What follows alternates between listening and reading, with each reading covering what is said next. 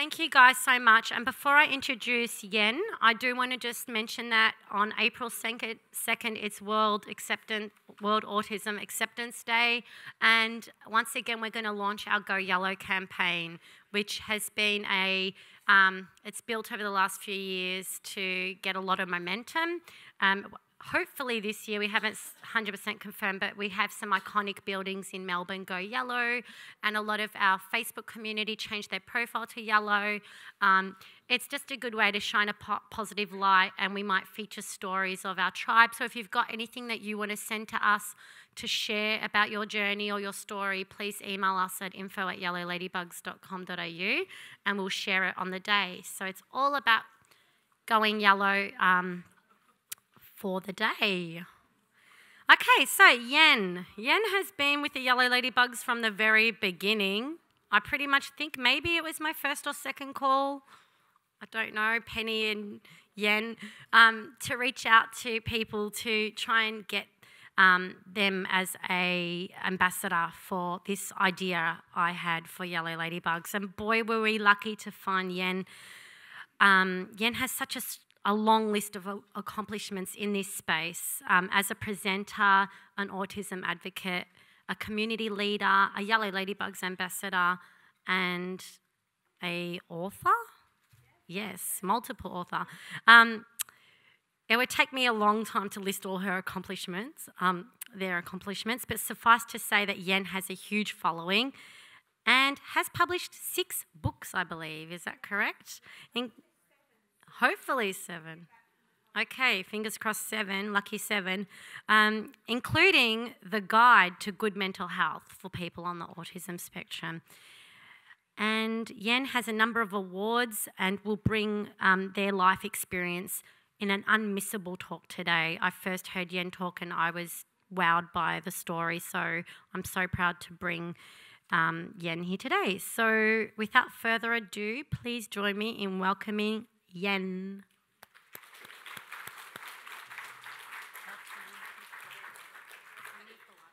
I think the light's okay. Hello everyone. I'm just going to I'm going to take the lid off my water so I don't have to. Oh, that's better with the lights. Thank you, people. Put that there so I don't have to halfway through grab the water. So we've got my lovely slide. Really privileged to be here today. People that know me on social media know that when I give a talk, I say that I want to rock the Casbah. Well, the speakers this morning have rocked the Casbah so much that I don't know that I can rock it much more. Really great speakers. So thank you to all of them for today. And I'm just going to work through my slides. And so some of my slides are about my own lived experience, my own personal journey. And some of them are more, maybe a little bit political even, talking about how we can change things that aren't working very well. So I'm starting, as I mean to continue, with a meme. I do a different meme every day on social media, and this one says, I talk openly about my mental illness because I don't believe it is a reason to be ashamed. If everyone felt able to talk about their mental health, I think stigma would be a lot less of a problem. And that's a lot smaller for me to read than it is for you. I might just let you read those. So about me, and my slides appear to have done some interesting things here. That's okay, I can just talk about me. I am an autistic author. I'm also someone with a diagnosis of atypical schizophrenia and a mood disorder, which I've had for a very long time. I'm an advocate, I'm a public speaker. I have a very wide experience of psychiatry and psychology, and sadly not all of it has been very positive. And I'm someone who's really passionate about making a difference in this space. And yes, that is a picture of me with my feline friend, Mr. Kitty. So here's me doing some of the stuff I do. The one on the left there is me doing a radio show in Canberra where I live on a radio station called 2CC. For about a year I had a regular show called Talking Disability that I co-hosted, and in that one I'm talking to Matt Ormiston from the ANZ Bank about their Spectrum program. Up the top are some of my books, yay to that, and down the bottom there is my mum, who's lovely, also autistic, me, and then a big picture of my head, because I'm on a mural. I'm on a mural in Canberra for local heroes, which I think is funny on many levels, but good. So my own mental health journey. I was diagnosed as what was then known as Asperger's in 1994, which is about as early as any adult I know was diagnosed with Asperger's. A year later, I was diagnosed with schizophrenia, and of course I didn't accept either of those things for several years to come for a number of reasons. The diagnoses were more helpful than not helpful. They enabled me to get, support and things like that. But when I was a bit older, I got really unwell and ended up in the psych ward. And there's a lot of talk about the psych ward in this presentation. And I got misdiagnosed with borderline personality disorder by a clinician who really didn't understand autism well at all, and certainly didn't understand what it was in me. And so I was seen as being borderline. That was a totally different diagnosis. It led to me being considered manipulative and rude and demanding and a not very nice person. It's like a character flaw according to the people I was staying with. And the impact on that was that I ended up being institutionalised in all sorts of nasty places, including prison on several occasions, for around sort of the next 3.5, 4 years. Thankfully, I finally used that misdiagnosis for something positive. And so when I was 25, I was referred to a service called Spectrum, not the autism spectrum, but a service that dealt with people and supported people with borderline personality disorder, which I learnt as soon as I got there was a misdiagnosis because I was nothing like the other people there and they were all like each other. So I figured it was the wrong label, but that was okay because I made use of it. And so from that, I built my confidence. I learnt it was a dialectical behaviour therapy model that they used, and I found that it was greatly effective in helping me manage my mental health nasties. And so I enrolled in university, I built my confidence around employment, and within a few years I ended up, amazingly, given my history, as a Commonwealth public servant. So I moved to Canberra. Now, I thought, I still had schizophrenia, I still took medication for it, but I thought that public servants were all middle class and respectable and they didn't need psychiatry. Actually, that wasn't true. And in 2010, I got more and more unwell for a number of reasons, and because it was psychosis, and psychosis will play tricks on you, I didn't realise what was going on. But I knew at some point I needed to access help, and so I became a very unwell professional employee, and all that entailed. And through that period of illness that lasted for about 2 or 3 years, and I somehow managed to keep my job and keep my home, which amazes me because I was extremely unwell. I had 8 hospital admissions in a 2-year period. I took 9 months of leave from work. Thankfully, I had income protection insurance through my super, so I didn't starve. But it was a hard-fought and won thing, my sanity and my sort of social position and my job and all of those things. But through that period of illness, somehow, and I wish I could distill the knowledge and give it to everyone because it's wonderful, but somehow I learnt insight and self-awareness, and so I've got a lot of that now, which means I can manage major mental health issues and do quite well at everything I'm doing despite that. So I'm going to use myself as a case study. It's very easy to use yourself as a case study. You don't do any interviews or anything like that. It's great. My lovely meme here says, never ever give up. You don't know what's around the corner. And I firmly believe that. That's really important to know. So my case study is about the issues I had in accessing mental health care when I was unwell in 2010. So the crisis services were largely unhelpful. They'd say to me, "Did you go to work today?" And I'd say, "Yes." And they said, "Oh, well, you must be fine, go home." The problem was the only part of my work that was functioning, my life that was functioning was my employment. That was the only, I was dragging myself into the office, that was it. I wasn't eating, I wasn't sleeping, I didn't wash, I didn't use the shower, all of those things for a number of delusional reasons that were going on. But all the crisis services knew was if someone's going to work, they must be okay.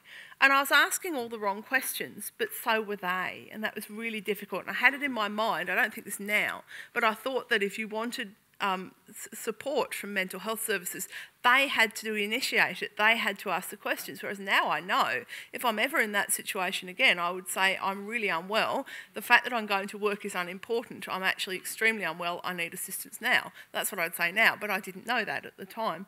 Another issue which people have talked about a bit is alexithymia, which is that idea of being unable to articulate your emotions well and understand what they mean. It doesn't mean we don't have emotions, we certainly do, but it's a matter of not being able to articulate that, which made it really really difficult because the staff and the crisis service would say, how do you feel? And I'd say, good. I didn't feel good, but I didn't know what I felt, and I've been taught that what you say, if someone asks, how are you, is good.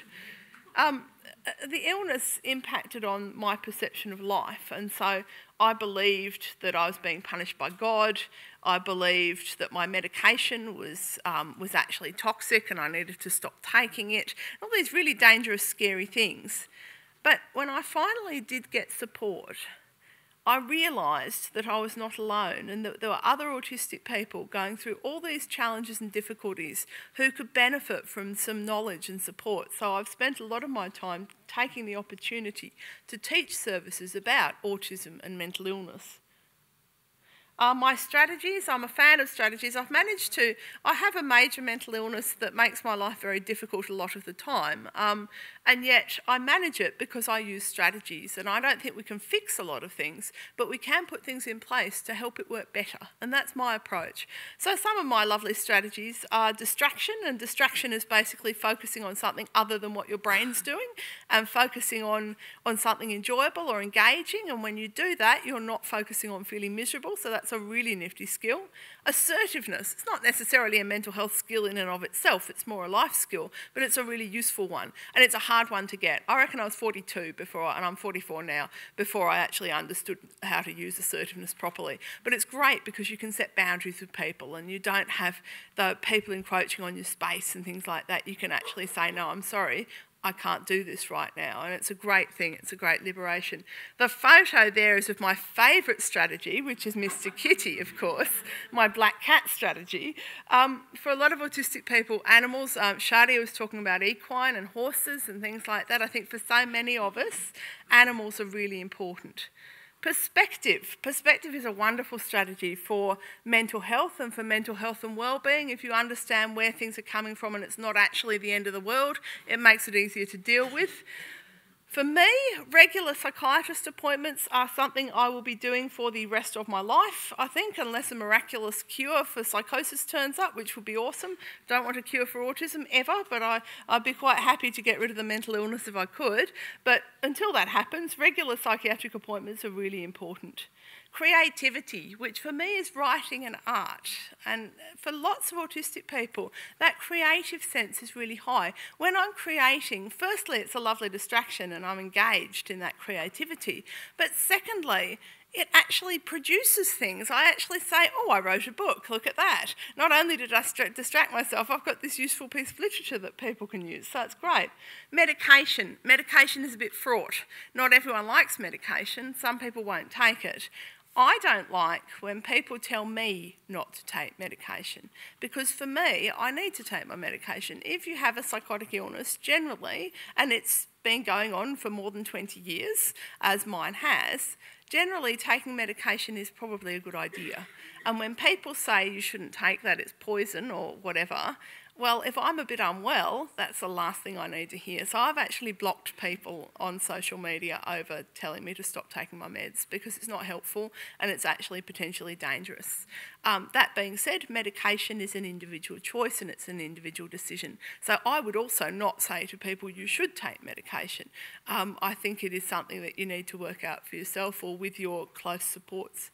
And talking of supports, social support in your peer group is a really important protective factor for my mental health. I know people think social media is a bit vacuous and silly, but my social media is a very genuine place, and whenever I'm online, I am among friends, and that's a wonderful thing. And to all my Facebook friends out in the audience, thank you very much, because it really makes my life a lot easier, and it makes it easier for me to do what I do. So I've got a lovely meme here. I think I can read this one. It's a little screen. Mental illness is not a character flaw, weakness or lack of willpower. You might as well tell someone with heart disease to make their heart beat more regularly as tell someone with depression to snap out of it.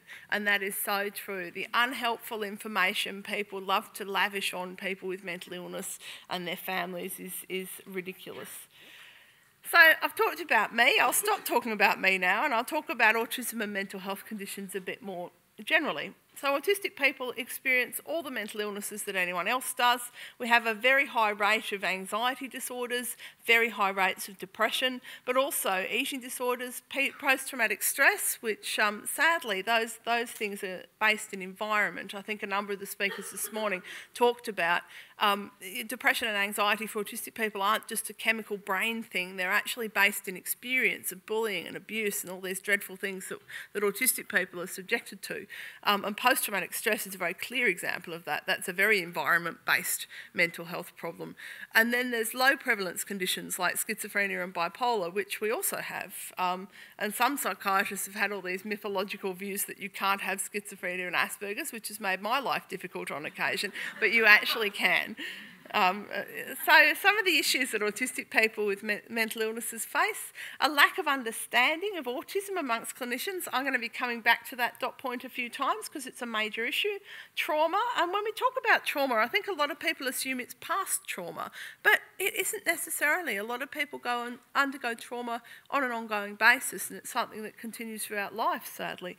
Alexithymia, that idea of being asked, how do you feel? Very unhelpful. Difficulties developing self-awareness and isolation and loneliness. And even in this day and age when we've got social media, when we've got online groups, we've got support for autistic people, there are still a lot of us who feel isolated and alone, and that's a real issue, and it's a huge risk factor around mental illness as well. Some other issues can include mental illness impacting through transition points, because often the onset of a mental illness is in adolescence or childhood, and so people are coming up for finishing school and they got really unwell, or starting further education, or starting employment. It can actually make something that's really difficult for autistic people anyway even more difficult. Difficulty seeking and accessing help. Sometimes the help isn't particularly helpful, and sometimes it's just really hard to realise that you need to access help. Communication difficulties. So autism is not a deficit. I would never say it is, because it isn't. But it's a difference, and communication is a key area of difference between neurotypical and non-autistic people. And so the problem with that is that most neurotypical people don't realise that there are other ways to communicate. And so they assume that if someone doesn't communicate the way they do, that they're doing something wrong. If you translate that into a mental health perspective, when you're accessing help from psychiatrists, psychologists, it can really skew the picture of what's going on and be very difficult. Unhelpful help, we can get this from relatives and friends and people thinking they're doing us a big favour by telling us to put Manuka honey on our infection. Seriously. However, we can get unhelpful help from people who are supposed to know better, like psychiatrists, psychologists, occupational therapists, people like that. So lots of people can have unhelpful thinking. I remember when I was in hospital in 2010, the first admission in that period of admissions when I lived in Canberra, and this young psychiatrist said to me, "You're not autistic, Jeanette, you're way too cool to be autistic." And I remember thinking, but I write books about it, what's going to happen? So that was a classic piece of unhelpful help. And of course, the usual issues that others with mental illnesses have. So stigma and its impacts, and just the issues caused by the mental illness, because, you know, there's a reason that their diagnosis. These slides didn't want to do this, did they? This one's about autistic burnout, so I'll do my best to remember what I said.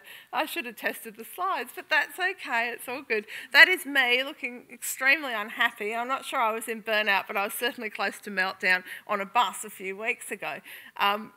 So burnout is basically when there's an overload of sensory or social or all sorts of other kinds of input over a period of time that gets you to sort of breaking point, and you get to a point where you can not go on any longer, and it's a really difficult thing and it's not well understood. Now hopefully the next slide I can read. There we go. I'll talk a bit about my own experience of burnout. So how does it manifest with me? Well, I'll give an example. I'm somebody who needs to be acutely aware of when I'm getting burnt out, because I manage a huge workload. I don't want to let people down. I've got a bunch of talks booked for this year. I don't want to let anyone down by not doing them, that kind of thing. So I'm always aware of this stuff. But sometimes it gets away with me. So a few years ago, I had someone online who was messaging me all the time, and they were very angry, and they were working through a lot of anger, and they were demanding, and it was a very difficult relationship. It was a friend, and I didn't know what to do about it. So I didn't want to block them because I felt it was a bit mean to the guy. So I didn't. So I kept having all this input every day, and every time my phone would go ding, I'd know it was a message and I'd go into fight or flight mode. And then I went up to a conference in Brisbane short at the same time and had a really bad experience there. Something really nasty happened. And I got home and I was just in heightened stress for months, and it was that level of physical awareness of cortisol in the brain for a long period of time, and I had to really carefully come out of that by doing less things, by limiting social stuff. And I did block the person, and thankfully I've unblocked them. They're doing quite well now, so I'm quite happy that I unblocked them. But at the time, it was a necessary thing to do for self-protection. So what do you do about burnout? How do you address it? Well, if possible, avoid it. And the best way to do that is understanding your triggers and understanding what's going on when you're leading up to burnout, which can be as easier said than done. But knowing when to stop is one thing that I do. If I get home and there's so much on and I just think, no, I can't do it, it's too much, the tank's full, I'm going to watch Brian Cox. Brian Cox is the solution to everything in my life. And so that's really useful. And practicing assertiveness, because for me, it's very much based in social overload. It's very much based in people demanding my time and all of those things and wanting to talk to me when I maybe haven't got the social spoons in order to do so, that kind of thing. So assertiveness is really useful. Not taking on anything else, and recognising when it's approaching, if possible, and then putting in place strategies, because that is much easier to manage than when you've gone into full-blown burnout and you don't quite know what to do. I'm not even going to try and read that. So issues in accessing mental health services. One of the main ones is clinicians not understanding and making assumptions and things like that. Can I actually read that? Thank you. I can actually see that on that screen, but not this one. So misdiagnosis is a huge problem for autistic people, often because clinicians don't understand or have much knowledge about autism. So autism might look like something else, and autism mixed with a mental illness might look like something completely different to what it is. And clinicians often have a real difficulty understanding where things are coming from with an autistic person, and so that will be interpreted in a negative way. It's cool, Penny, I can read it. So yes, not being listened to and not being understood comes down to communication issues and communication differences. So what people are hearing is different to what we're saying, and that's really difficult when you're trying to access support. And also when you're unwell, you're going to be more impacted in your abilities to do these things anyway than you would normally. Intersectional disadvantage. Do we all know about intersectionality? Yep. So the idea that different kinds of disadvantage compound other kinds of disadvantage. So if you imagine for me, I'm autistic, I have a mental illness, I'm an ex-prisoner, I'm gender diverse, I'm sure I've got some other ones. And so each of those doesn't add to the other, it compounds, it multiplies the other. And this is a real issue in mental health services because it means people can be really disenfranchised and disempowered, which is dreadful. And I'm always for empowering people accessing health supports, definitely. And discrimination in services. I remember being in hospital once and this woman assaulted me for reasons best known to herself, and I was pretty upset. I went and talked to the nurses and the nurse said, "Oh, you shouldn't be so annoying." And, you know, yes. Apparently I'm responsible for physical violence committed against me.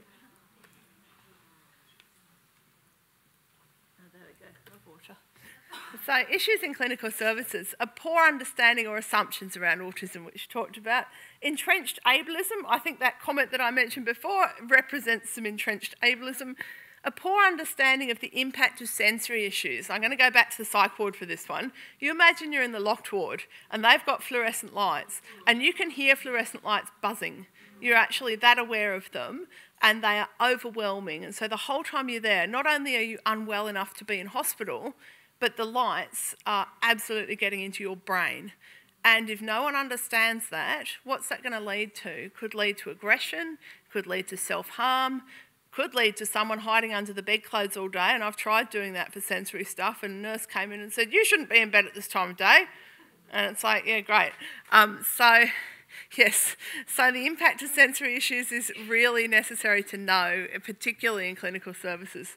Poor understanding of overload, once again, people having a meltdown can be seen as being aggressive or being self-destructive when actually they just need some time to their space to get through it and be supported to avoid that in the future. Hyper-empathy, I think a couple of the speakers talked about this, intuitive empathy. So when I'm standing next to an angry person, I can't tell from looking at their face that they're angry, but I can feel their anger because I'm standing next to them and I'm absorbing the anger.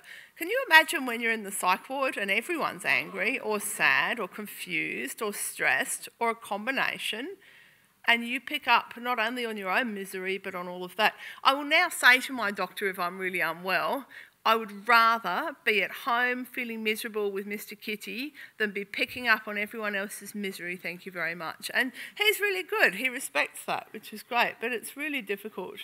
And the potential for random aggression or not so random aggression. So if you imagine someone's had a whole load of stress going on, there's sensory issues in where they are, they've been asking nurses repeatedly to have something done, say something fixed in their room and it hasn't been done, they've been wanting to do something and no one's been available, and someone walks across them and they suddenly shove them out of the way because it's not because, and it looks dreadful, it looks like they're really sociopaths just attacking someone for no reason. They might be attacking that person for no reason that person's done, but there's a lot of reasons going on. And understanding aggression in services is really important. I have one of my people online, one of the people that follow me online, is in the UK, and she has a child who's been in the locked ward for 4 years, and most of it has been about meltdowns.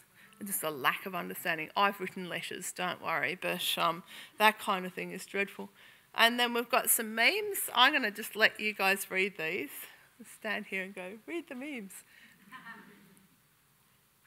I'll have some water while you do that.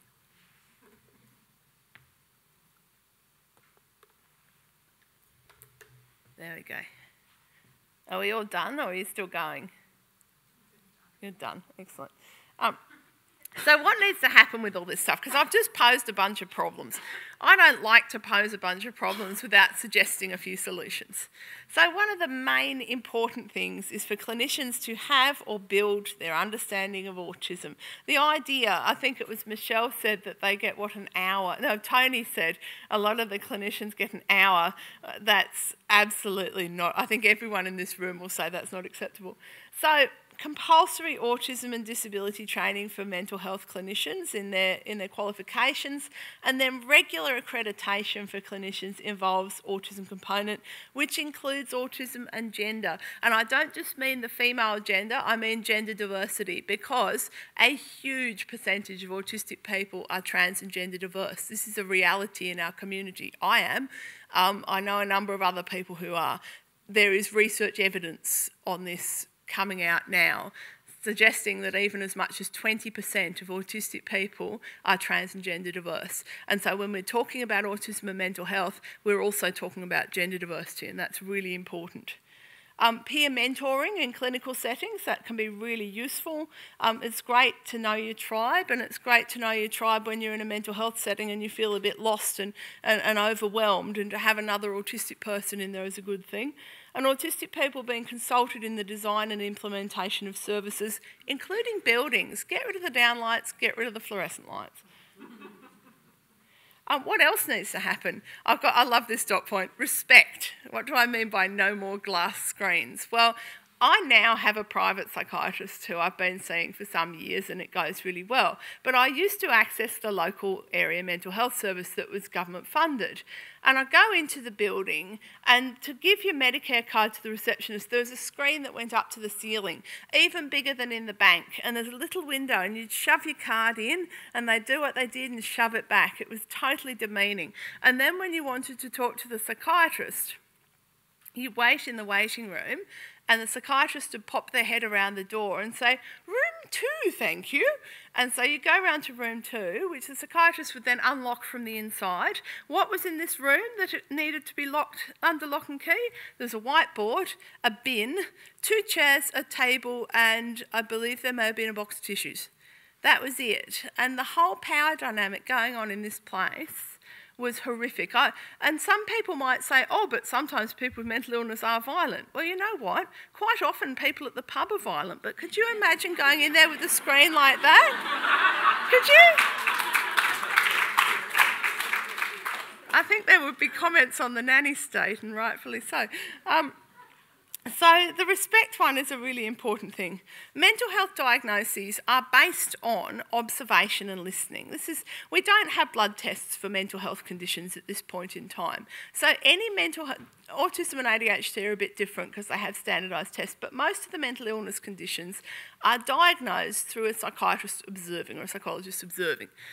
So if this is how it's done, it needs to be genuine observation and listening, not coloured by assumption and stereotypes, and it needs to be coming from a place of understanding of autism.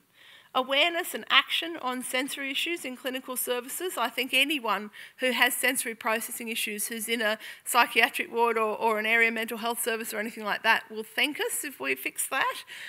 Stigma about mental illness and autism needs to be addressed, of course, and I don't know why the legislation's squished up really tiny there, but relevant legislation needs to be enacted that reflects respect and inclusion, and that's really important because that's at the societal level. So how do we make it happen? Well, some of this stuff is beyond what individuals can do. So changes to the training of clinicians, attitudes of the system, attitudes of society, these are beyond my ability to fix or any of your ability to fix. But these are things that need advocacy and I would say activism in some cases as well. So this is work for all of us to do in making change. Supporting autistic people, be they ourselves, our kids, whoever that might be, to self-advocate is a really useful strategy for people.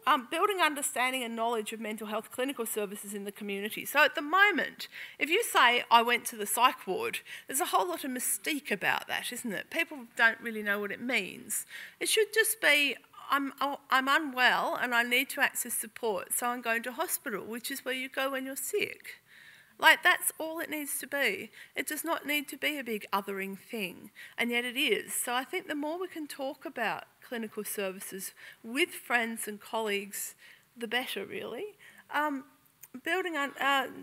that we deserve better. So I have been subjected to all manner of abuse in mental health services over the years. It's been horrific. However, it's only recently that I've known that I deserve better, and everyone deserves to know that they deserve better. It's really important because we don't, and this is why one of the reasons things happen and no one complains is that we don't realise we should complain, but we should. When abuses, when violence and anything like that happens, when a misdiagnosis happens that puts you in institutions for the next 3 years, this is not right. This is not fair. So that's one thing. It's an attitude of knowing that we know better, knowing that we deserve better, and supporting clinicians' understanding of autism. So my psychiatrist, who is lovely, I've been teaching him about autism for some years, and he's learning really well. This is one of my earliest memes, and I just love it to bits. And it says, "You are the CEO of your own life. It's you making the decisions." Of course, that speaks to something that we know in psychological terms as an internal locus of control, which is basically you can't change what's going on outside of you, but you can change how you respond. So I say with that model, I say you can't change the economy, even if you're the CEO, but you can decide what your strategies are to manage it. So I just thought, just to finish up with, it'd be nice to do some practical strategies for autistic people that I know have worked really well for me and have worked really well for people I've known. I thought that'd be a nice way to finish up because it's quite a political presentation, this one, talking about all the issues with the system. But there are practical things that we can do to support our mental health. So learn what distractions are helpful for you, and they're going to be different for every person. Look at what's happening to understand how you're feeling. So when I'm depressed, I don't clean my house, and I can't clean my house. Now, I don't feel depressed. I have to be extremely depressed to feel depressed. But if I think, oh, there's a weird emotional thing, I'm not sure what it is, and I can't clean my house, I can back it in, that's depression. Whereas if I've got an elevated mood, which sounds like a good thing, but really isn't, and costs your reputation and your credit card, But when I have an elevation mood, I'll be sitting at home not wanting to go to bed at 2 in the morning working on the computer. Elevated, right, do something about that. So that's a really useful way, if you've got alexithymia, to understand what's going on in your emotional life just by knowing what kinds of things happen when you're feeling one way or another. Pets and assistance animals. I know 3 autistic people, including my mum, who don't like pets. Very rare. Almost everyone else I've ever met has really had a strong affinity with cats, dogs, horses, snakes, lizards, all sorts of things. Ferrets on one occasion. Animals are very important. And we often have, I know for me, I have a much deeper understanding of Mr. Kitty. I have a very deep relationship with him. So it's not just a pet. He's actually a really important person in my life who happens to be a cat. Remembering that crises usually last for less than half an hour. That's a really intellectual one, but if you can actually get it inside yourself and believe it, it's a great thing. So about a couple of years ago, I was in major crisis at work. I'd had a message from someone online that was really hateful, and I just had to leave. I just said to my boss, sorry, I have to go home. And I was in major crisis and meltdown, and I got on the bus and I listened to my music just to stay safe, and I thought, no, I have to go to hospital. And then I thought, no, you don't. This is a crisis. Go home, and by the time you get home, you'll be fine. Not fine, but better. And I did, and it was a really hard thing to do. But I know now, if I'm in that crisis space and I can recognise I'm in that crisis space, I can just tell myself this is not going to last forever. And that's really important, because the danger of a crisis is often that people feel like it'll last forever and ever and ever. Also, if possible, finding clinicians who understand and support and respect you. Now, there's a money issue there, because if you're in the public system, it's extremely hard to ask to change your clinician. You get what you're given. So sadly, that's one of those things where me, as a slightly wealthy person, gets the privilege, which I'm not a fan of, because I can pay for a psychiatrist, and if I don't like the one I've got, I'll find another. And that's a real issue, because if you are in public services and you're having an issue with your doctor, there's very little you can do, and that's definitely something that needs to change. But if you have got a clinician that you can work well with and that you have a good relationship with, or who you can educate, that's a great thing. Some more strategies. Seeing yourself as being at a point in time, things will change. They might not get better necessarily, but they will be different. The idea of opposite action, that's a wonderful dialectical behaviour therapy skill, and it basically is exactly what it sounds like. It's really useful for depressed mood. So if you're depressed and you wake up and you think, I'm not getting out of bed, then the best thing you can do is get out of bed and have a shower, or have breakfast, or both, because it tricks your brain into not feeling depressed. I've no idea how it works, but lots of people swear by that skill. It's really useful. Cultivating the view that you're the CEO of your own life, which I talked about before. A happy box, if that works for you. I tried a happy box, it wasn't for me, but you put all the things that, it can be an online, it can be a virtual box as well as a physical box, but you put things that make you happy in there, and when you're feeling miserable, you go in and have a look. The other one, which works for some people and not others, is the gratitude journal. Now, that's a cognitive behaviour therapy skill, I think, and it basically involves writing down between 1 and 3 things you're grateful for that day. Now, it doesn't work when you're in the depths of despair. I had a similar thing set for me by a psychologist once when I was really in the depths of despair. I was in prison and I hated myself and I didn't want anything good happening in my life ever again. And this well-meaning psych nurse said, here's 5 pages of paper, write your ultimate goal and then write 5 pages of how you get to it. And I'm thinking, I don't have an ultimate goal, to get to Saturday maybe. And so I couldn't do this thing, and it was utterly demoralising. So the gratitude journal is like that. If you're in the depths of despair and you're not grateful for anything and you can't be able to do anything, then don't use that one. But if you're sort of moving through things and feeling a bit better, it can be quite motivating. I've used it to good effect. And then just knowing that it's a sign of strength to ask for help. It can be really difficult to ask for help, but it's a real strength. Passionate interests is a protective factor. Of course, passionate interests can be used as a distraction as well. And an autistic person's passions are, they're a good thing generally. They're a good thing to focus on. Social support, online or face-to-face. Online is perfectly fine. I do a lot of my socialising online and it makes me happy. The idea of your tribe, your autistic peer group. When I was younger, we didn't have a tribe. I love that we do now. I actually was at a talk with Tony Atwood there when I found my tribe. I had the sense of it in 2009 up in Brisbane. You remember that one? There was a women and girls seminar and it was the first time I'd ever felt I belonged anywhere in my life, and it's a really beautiful thing. And it's, it was 14 years after my diagnosis that I had that experience because I guess of the timings of things. But that tribe is really important, that peer group. And then there are support groups. I've been running one in Canberra for how long? Since 2011. I know we've got at least one Canberra person here, but it's quite a long way to go otherwise, just my support group. So there's some of my strategies. There's music, which I'm a big fan of. I think a few have talked about music. That's me launching the mental health book, not just bragging, but also public speaking is a protective factor for me. I love doing this stuff. And then, of course, Mr. Kitty being beautiful. And I think this slide's a bit wonky as well. I don't know what it's done with these... anyway, there are my details. I do have some business cards. I put some business cards out and everyone took them, but I've got some more if you missed out. So that's me done. Thank you very much, everyone.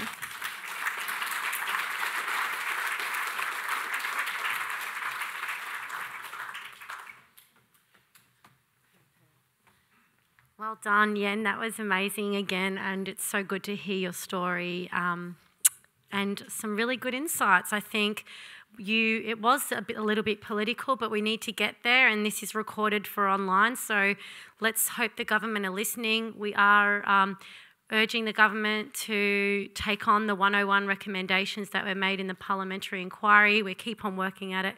We're at a meeting this week only on that topic in Victoria. It needs to happen Australia-wide, but hopefully with uniting our community, we've got a stronger voice. So thank you so much for raising those points, Yen. Okay, so hopefully these slides are okay. Now, to introduce you to a man who probably needs little introduction. This is definitely a full circle moment for me because it was on my bucket list one day to have Dr. Tony Atwood speak at one of my events. So this is very, personally very a great moment for me. Anyway, enough about me. Thank you. Sorry, I'm going to leave it at that. No, it's a rather nice moment for me too. Oh, thank you. Oh, that's nice. Thank you, Tony. It has been great to meet you, and I'm going to stop there because I'm embarrassed. So thank you, guys. Dr. Tony doesn't need an introduction. We all know about him, and we're so excited to have him here today. Thank you.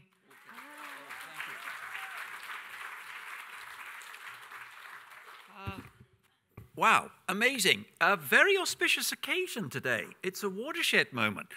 Quality of presentations have been amazing, but they're from the heart. And that's what made them so passionate and so powerful in so many ways. And I'm standing up and saying, I'm supposed to follow this? Oh, no. Okay, well, here we go. What? Oh, it is there. Right, that's me, and that's what we're doing. Right. The world of emotions is hell for those with autism. That is emotions within you and in other people. We've had descriptions of the power of the emotions within you, but it's also in other people too. And the problem can be within the person is the strength of those emotions. This is a quote. If something happens to make me happy or upset, then I quickly become extremely happy or upset. I don't have many intermediate states, and I find it almost impossible to moderate my internal emotional response. Whereas neurotypicals will have 1, 2, 3, 4, 5, 6, 7, 8, 9, 10. Here's 1, 2, 3, 8, 9, 10. And it seems that anything that should have been 4, 5, 6 comes out as that intensity. And when I talk to people with autism about that, and it's very real, it's not a fake, when they are feeling despondent and suicidal, it's not a fake, it's not necessarily attention-seeking, it is a very powerful and intense emotion. And throughout that person's day and life, they are experiencing very intense emotions, which is absolutely exhausting. But there's another dimension, and that is emotional sensitivity. There is a terrible error in understanding autism to say a lack of empathy, which is a huge insult to some of the kindest people I know as friends, colleagues, and family members. There is great caring. But I think there is a difference here that needs to be recognized, and this is being overly sensitive to another person's negative mood, infected by it. And it's almost as though somebody's in a negative mood, an equivalent level of a cold, but the person with autism gets infected by it, but they don't get a cold, they get the flu. And sometimes I'm really angry, sad, anxious. Where did this come from? What in my life has happened that will justify this emotional reaction? No, nothing's happened.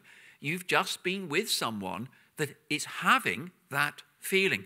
So it's not just simply the emotions within you, it's emotions within other people too. And especially sensitive to negative moods of disappointment, anxiety, or agitation. And that person picks it up and it really does disrupt their day. We call this empathic attunement. These are further quotes. There's a kind of instant subconscious reaction to the emotional states of other people that I've understood better in myself over the years, but it's been there since childhood. If someone approaches me for a conversation and they are full of worry, fear, or anger, I find myself suddenly in the same state of emotion. And this means that sometimes social withdrawal is not necessarily due to social confusion or sensory sensitivity. The withdrawal is a protection mechanism from being with toxic others with emotionality. And as we had from Yen a moment ago, I do all that I can to keep those with autism out of psychiatric hospitals, especially adolescent psychiatric hospitals, because it really is hell for that person in terms of the emotionality of other people. Quote, I'm able to distinguish very subtle cues that others would not see, or it might be a feeling I pick up from them. What neurotypicals do is they tend to use the visual and auditory. The visual is the facial expression and gesture. The auditory is the tone of voice. Now, in autism, you have a different sensory profile. And I think this is in a sixth sense sensitivity. And he's able to pick up emotions in other people using channels that neurotypicals aren't aware of, that are accurate. Definitely accurate. Trust your intuition there, but can be overpowering. It's a sixth sense. So you avoid some social situations due to being sensitive to negative vibes. And this is my excuse. I'm a great fan of Brian Wilson of the Beach Boys. And he wrote the song Good Vibrations, and that's a picture of him at the time that he did. Happens to be at San Diego Zoo in February 1966. Not that I remember anything exactly about that, but I can tell you all the details about it, and he's one of my heroes since I was 14, and so on. Anyway, and that encyclopedic knowledge certainly can help you. But you also have not only that sensitivity to mood in others, but when somebody says, how are you feeling? Then the person with autism says, I don't know. What do you mean, you don't know? You can tell me about quantum physics. You can tell me about drain covers. You know every horse variation you can think of. How can you not know what you're feeling? No, I don't know. Well, what were you feeling when you had a meltdown? I don't know. I'm now going to complete the sentence. I don't know how to grasp one of the many thoughts or feelings swirling in my mind, hold one, identify it, and explain it in speech so that you will understand it. The emotions are there, oh yes, in a rich vocabulary and variety of emotions, but converting thought and emotion to speech is a real problem. Now, when Michelle and I were doing our depression programs, and we were asking the group, can you tell us what's going on in your mind? What are your thoughts and feelings for depression? And we found that the major causes of depression were bullying and teasing from other people, and the seeds of low self-esteem were planted by the predators, or depression due to exhaustion from the amount of mental energy to cope with your day. More on that in a moment. But we said to the guys, okay, Michelle and I just decided, okay, we'll do this. And we had no idea how the reaction was going to be. We said, okay, between now and next week, could you create a playlist of music that in the songs or the lyrics, it perfectly describes your feelings? Great. Go to Google Images, type in sad. You'll have 500 images of sadness. Choose the 5 images that represent your feelings. You are a great fan of Harry Potter and Dementors, which are really depression sucking out your happiness. Choose a scene in a Harry Potter novel that describes your sadness. You are a great fan of Star Wars movies. Choose a scene in a Star Wars movie that describes your feelings. And what I've found with girls and women with autism is that their career may be the arts, but the arts enable them to express the self and their inner world of emotions and experiences through art. They sometimes sing in perfect pitch, which is a bit of a problem, actually, because I saw at the clinic the other day a woman of 24 who's remarkably good in music, and her mother was sitting next to her, and her mother said, oh, yes, the two of us like to sing. And her daughter said, no, I hate singing with you. You're off key. And I said, could you not join a local choral society? No, they can't sing. And she's got perfect pitch and things like that. But it's also the artwork. I went to an exhibition recently, and I was looking at the paintings, and I said, and the one painting just froze me because I thought, that's autism. Whoever painted that has autism. So I talked to the gallery owner, and I said, who was the person who painted? And when she went, I thought, yes, you can just spot that autistic quality in the painting. It's, Michelle, you've not seen it, but I'll show you one day. It's absolutely brilliant. So it's an eloquence in poetry. It can be in typing. It can be anything else but look at me and tell me. And that's what psychologists and psychiatrists need to know. Converting thought and emotion to speech isn't the easy thing for that person to do. So it may well be that I think in the future we need to encourage in this area art and music, art therapy and music therapy as a way of exploring and expressing the self. But there's another way, and I was talking to an adult recently, and she was saying, I only know what I feel by seeing what I'm doing. There's that mind-body division. Now, what about happiness and enjoyment? Often through the special interest. It's the great joy of life. My emotional range is quite extreme and somewhat rudimentary. However, when I engage in my special interest on my own, I can access a greater emotional realm and landscape that is wonderful and safe for me in that context. So for the person with autism, their greatest euphoric moment may be related to their special interest. May not be interpersonal, may not involve another person, but it is the excitement of discovering something new in your interest. It's different. It's not wrong. It's finding things in life that others don't see or understand, and joy in life that others may not see or understand. But one of the problems can be with those intense emotions, especially negative emotions, is that thermometer can be a bit of a problem, especially in childhood, because you may have a degree of agitation from 0 to 10. Neurotypical in, should we say, trying to solve a problem, their level of agitation and thinking may be, okay, I can't do it, I'll try another way. No, it doesn't work. I'll keep going. No, I'll be flexible, I'll be accommodating, I'll try another way. I'll get there eventually. Level 5 out of 10, solved it. Great. Autism. I can't get it! And I go to number 10. And then the teacher says, come on, have another go. Are you mad, woman? That nearly killed me. So it means in your daily life you have a minefield that you walk through of creating intense emotions, and they just explode. and destroy your happiness in many ways. Now, when we're working on emotions, then there are 6 standard emotions we will work on. Yes, there is a high level of depression. 75 to 85% of those with an autism spectrum disorder are prone to being sad, sometimes a clinical depression.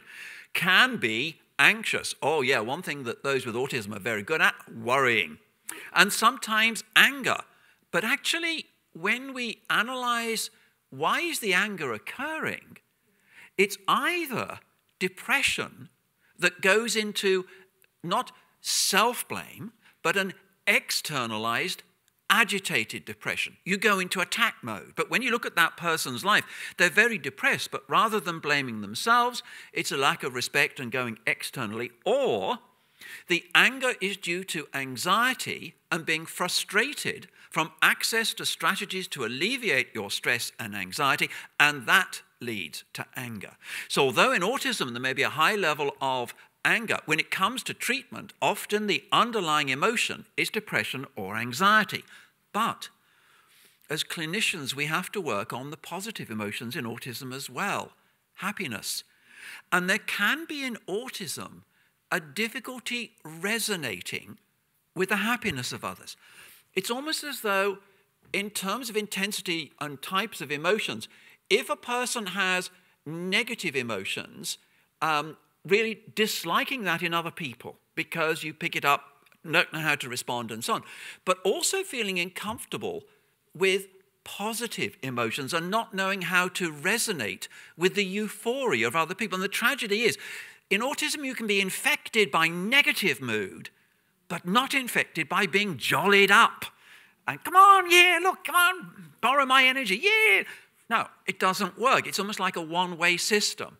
The negative emotions, yeah, you get those, but not necessarily infected by the positive emotions. Neurotypicals need to realize that. Works for them, but not necessarily autism. Another difficulty in autism is, come on, just relax. Just relax. Just relax. Relax. I don't know how to. Just relax. Come on, just give it a try. No idea. But also affection. And sometimes it's not a hug, it's a squeeze. And why are you squeezing me? And how does squeezing me solve the problem? And when the child is young, you learn don't cry, because if you cry, people squeeze you. So there can be a major issue. For neurotypicals, affection is the fastest, most effective way of emotionally being restored. Here, no, you are invading my personal body space. When I talk to teenagers with autism, as I did this week with a group of teenagers who are concerned about their anxiety, and I said, when you're anxious, what do you want your parents to do? Leave me alone. Don't go near me. Don't ask what's the problem. I don't want to talk. Don't say anything. Don't hug me. Don't invade my personal body space. Now, the problem for neurotypicals is they try and do what works for them. And they need to know that Aspergerese or autism is a different culture. So you have a different way of emotional repair. Otherwise, neurotypicals are making it worse inadvertently in doing that. So there are problems with emotional arousal for both negative and positive emotions. Over the years, I've developed these programs, and this one, Exploring Feelings for Anxiety, with my name on it, but Michelle, your name should be on it too, because we did this together years ago. But my apologies for that, but it should have your name on it. Okay? Anyway, it's very good, and I recommend it.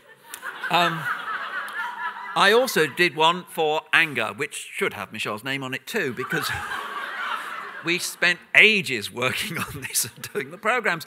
So that's one for anger as well. But at last, I learned my lesson. And this one has both our names on it. And this is to explain to those with autism why neurotypicals are obsessed with affection. And they are obsessed with it. And they need to be told they're loved and hugged every day. And I say, you have to feel sorry for neurotypicals. They're such fragile flowers. They have to be nurtured and loved and looked after every day. You are a cactus. with a prickly exterior, because you have such a soft and vulnerable interior, you keep people away because they hurt emotionally. So you live successfully some distance from other cacti. The amount of affection water is 1 cup a month, and you're okay. But your mum or your partner is a rose in a rose garden that needs to be mulched and nurtured every day. You just have to feel sorry for them because they need that all the time. It's exhausting, but you've got to remember to give them 2 compliments a day. Right.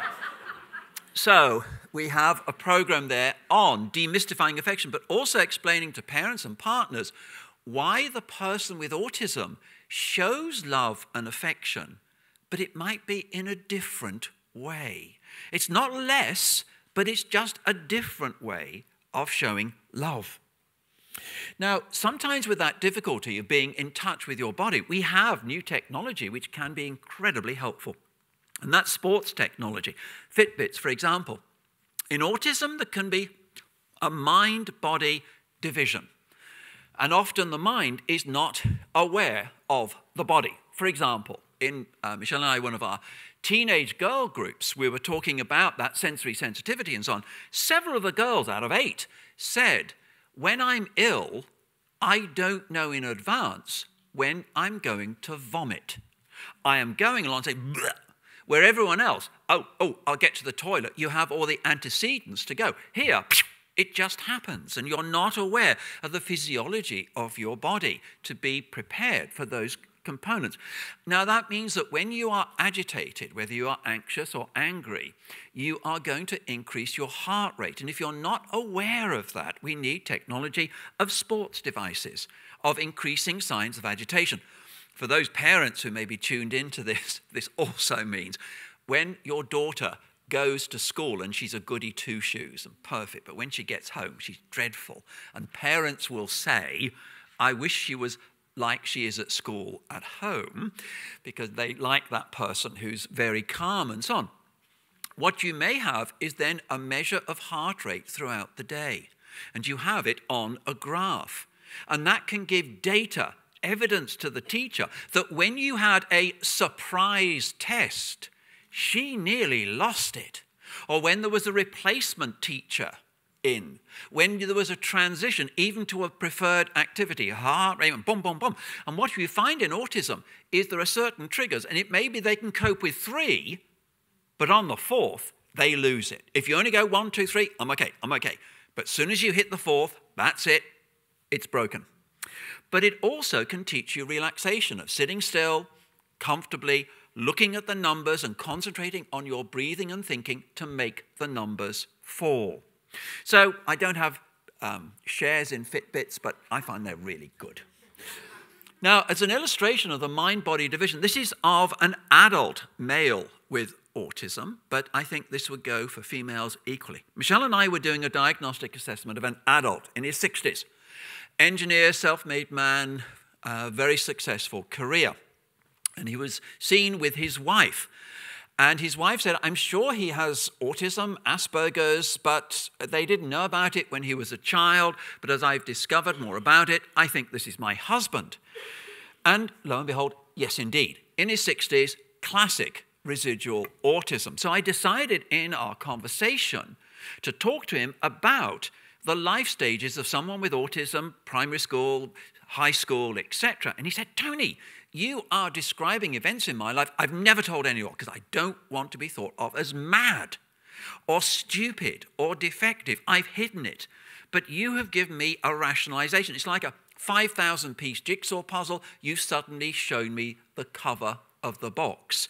It all makes sense. This was a road to Damascus experience. It was just a revelation for him. Tears were welling in his eyes and about to cascade down his cheeks. I could see them, Michelle could see them, and his wife could see them. And his wife leant to the tissue box, pulled out a tissue and handed it to him. And he went, how did you know I was going to cry? We could tell by the context. We could see the tears. But he was the last to be aware of his emotional state, which all means all behavior modification mechanisms won't work. If you're not cognitively aware, how can you use cognitive behavior therapy? major problems. And this is why I want psychotherapy designed by Aspies, for Aspies, administered by Aspies. Okay? Because otherwise it's neurotypical, look at me and tell me all your feelings. And the person goes, no, you're just being non-compliant. You're not taking this therapy seriously. So I think there needs to be, and I have found through the years, because one of the characteristics of autism in girls can be to observe, analyze, and imitate, to look for patterns, that they became a psychologist at 3 years old. And they discovered patterns and interactions that aren't in the psychology textbooks because they're written by neurotypicals. And that's why I think those with autism can be very successful, not only in technology and in the arts, but they're caring professions. Absolutely, some of the most caring people I know. When I see teenagers saying, I think with autism, I'd like to be a psychologist, and I go, great, good on you. Go for it, because we need more of you, because you know you have credibility, you need to explore it, but design a therapy for those who share the same characteristics. We also know that there can be, how shall I put it, tides of autism. For a parent, when your daughter wakes up, comes into the kitchen, you look in her eyes and go, oh dear, autistic day. You say, right, she's emotionally fragile, socially withdrawn, intellectual fog, oh dear. Walks into class, the teacher looks at her and goes, library at lunchtime. No surprise tests, etc. And the tide of autism has come in. Now that level of autism may be totally different to when that child went to sleep.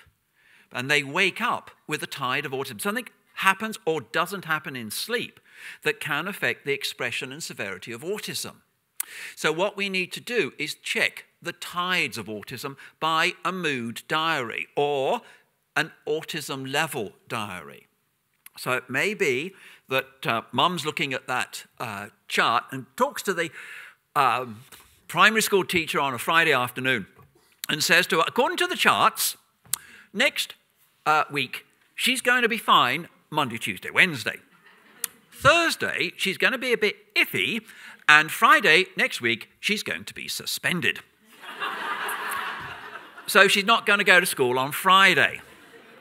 Can you give me her work for Friday on Thursday so she can do it at home? Otherwise, she'll have a notoriety. She can't cope with the academic and the social curriculum.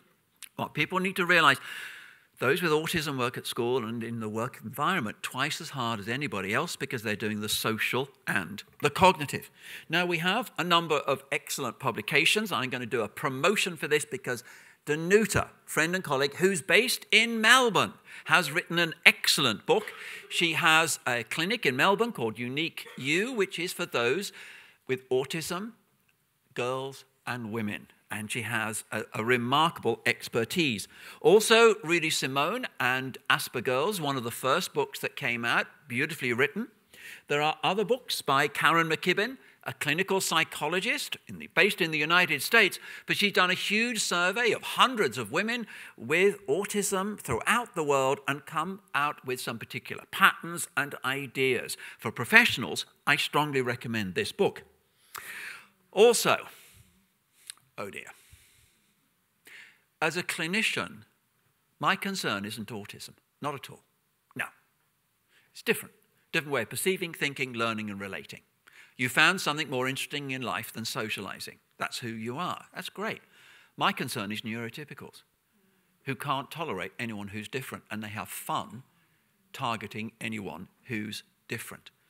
And for teenage girls and women, these are male predators of not reading the signals, not understanding appropriate places, and so on. Leanne Holiday-Willey, who wrote Pretending to be Normal, has written a subsequent book called Safety Skills for Asperger Women. It's ideas and strategies to spot male predators. Because unfortunately, many of the women that I see have been in very unfortunate situations. One of them that Leanne had was she was in Texas, very hot day, very hot. She wanted some air conditioning, so she went into a bar to cool down. And she was sitting at a table on her own, and there was a guy at the bar itself, came up to her and said, "Are you hot?" To which she said, "Yeah, I'm really hot." But she had no idea that there are two meanings for hot. As far as she was concerned, it was her body temperature, not her interest in sex. So you can get all sorts of confusion. Another book is by Debbie Brown, The Aspie Girl's Guide to Being Safe with Men. The unwritten rules nobody is telling you. So we have to teach them the dark side of neurotypicals. They're not all as nice as you. And those with autism tend to take people by what they say, not their character, not by that built-in radar to spot they're not nice. Michelle and I have written a book on depression for teens and adults. It's a self-help book, but that can be used not just with a psychologist, but at home with someone who may be able to support you, because we lose them. There are some for whom they say, "I can't cope with this any longer." They have a depression attack and I'm out of here. Well, I have one woman that I know who's married to a wonderful husband, and her special interest is horses. And actually she said, her husband was sitting next to her. She said, "Yeah, I think I love horses more than my husband." Which was true. And she gets depressed, and she got so depressed one day, she said, "I'm going to hang myself. That's it. I can't cope with it any longer. I'm going to hang myself." So she went around the farm looking for a clean rope, but it had to be clean. She was not going to hang herself on a dirty rope. But she couldn't find a clean rope.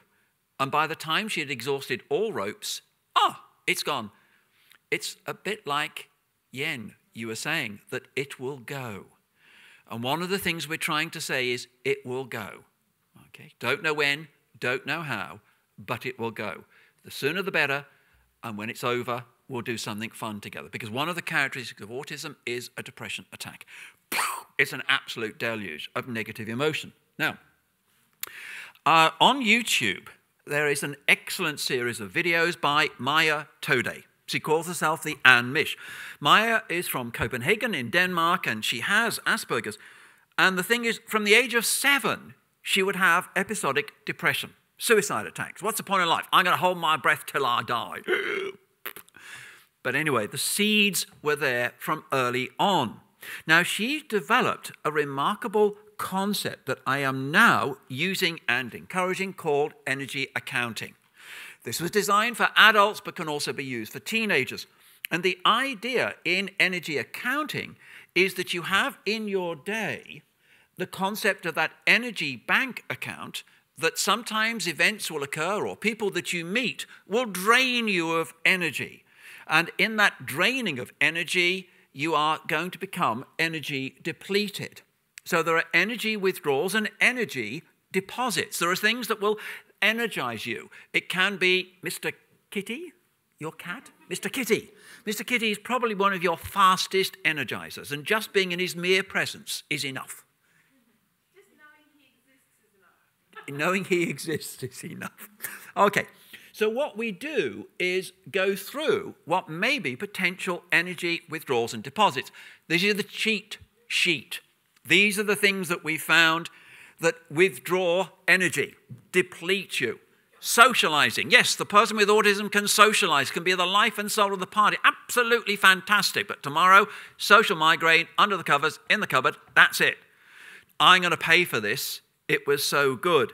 Coping with change, even if it's to a preferred activity. Too many changes, I have to use a lot of mental energy to recalibrate my mind to the same situation.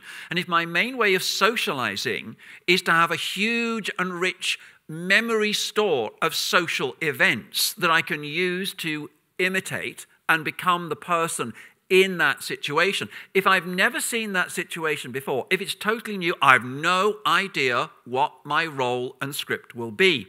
Making a mistake. Sensory sensitivity, daily living skills can drain you with energy. One of the major ways of energy draining is coping with anxiety. And for the kids, they use so much energy coping with anxiety at school, there's no energy left for the schoolwork. There can be over-analyzing social performance, analysis to paralysis, especially inhibiting sleep. Sensitivity to other people's moods, being teased or excluded. Crowds, yeah, you don't have to interact with people, it's just lots of people around. Government agencies, Centrelink, yeah. Body shape, it can be perceived injustice. And as a psychologist, I say there is astronomical psychology. And some people are emotional black holes. They suck away all your energy. You are just with them, and it's gone. And it never comes back. They suck away your energy. Keep away from them. Okay, what are the deposits? Solitude, but it takes time. Special interest is your fastest energy restorative. Physical activity, animals and nature, computer games, meditation, caring for others, yes. It can be nutrition, get rid of junk food, sleep, reading Harry Potter books, but I thought I want to put that in because this one I like.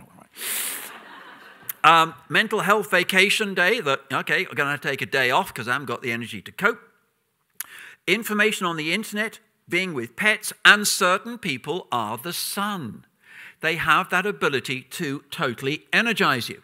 So in energy accounting, we have a currency, a numerical value, how much an activity is draining or refreshing from day to day, with an energy range from 1 to 100. So on Sundays, you may get socializing. Socializing was okay, today was a 20. Today, 100. Today was 100.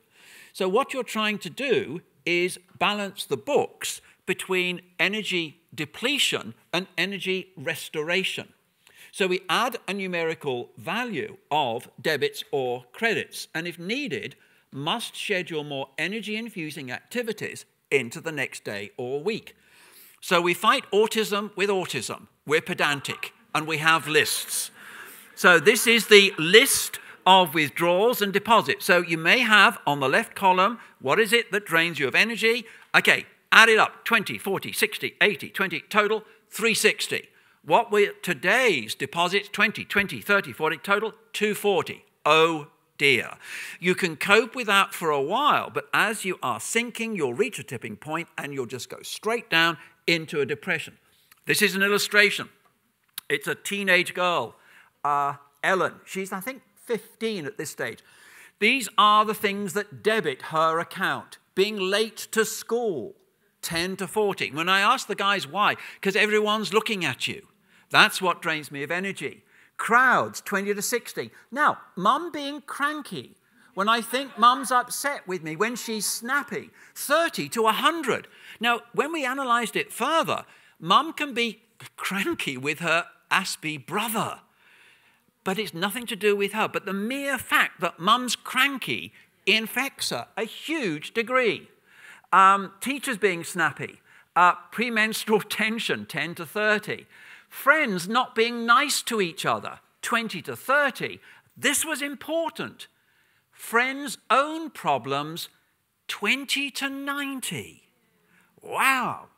Okay, then a few other things there. Team sport, 30 to 40. Okay, what tops her up? TV programs, Star Kids, Harry Potter, Doctor Who, Sherlock, and Tolkien. I like those because they can be great restoratives. Reading alone, 30 to 40. Dancing freestyle, gets home from school, goes into a bedroom, locks the door so her brother can't get in, cranks up the hi-fi, dances freestyle, 30 to 50. But down there is talking to boys, 10 to 30. Girls drain me, boys infuse me. Very important. Other components we're aware of can be substance abuse for teenagers and adults, because if you don't manage your emotions in an effective way, you may discover there are alternative ways with alcohol and marijuana. Now, sometimes that substance abuse is, yes, for emotion management. It's to engage reality, to make you relaxed in a social setting, but then you don't do things by half, or to escape reality of a bubble of numbness and I don't care. So alcohol and marijuana is freely available in modern society. It's a social lubricant. It reduces social anxiety. But you also then become a member of a group with clear rules, dress, language, codes of conduct, and it's a relaxant. So please, emotion regulation and management is important, because if you don't, they may discover ways of achieving it that we do not recommend. Also, there can be a high level of anorexia nervosa and ASD. Research suggests that actually about 1 in 4 of those in eating disorder clinics have signs of an autism spectrum disorder. It's not always a disorder of body image. It can be issues of fascination with and association with diet, exercise, food rituals to prevent feelings of being out of control or to eliminate disabling anxiety, or a special interest in nutrition and calories, which means that any psychotherapy that is for gender dysphoria, that anything that may be helping in terms of eating disorders, borderline, must be adjusted for the autistic mindset. Otherwise, it's going to cause huge amount of problems. Now,